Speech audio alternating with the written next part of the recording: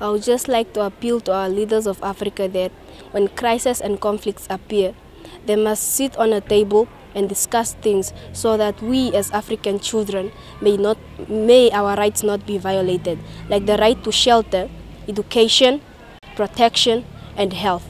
For an example, the Nigerian children, they were abducted by rebellists. Their rights to shelter, education, protection were violated. In Namibia, we have free education, and I thank the government for giving us that free education. And I would like to advise learners to do their part. As now that we have free education in Namibia, they should do their part. And I also want other African countries to do the same, so that they can also give free education to other countries, to the learners, so that we can all work together and make Africa as one. As an African child, I would like to see a united African nation, more especially here in Namibia, where the issue of tribalism is rooted out.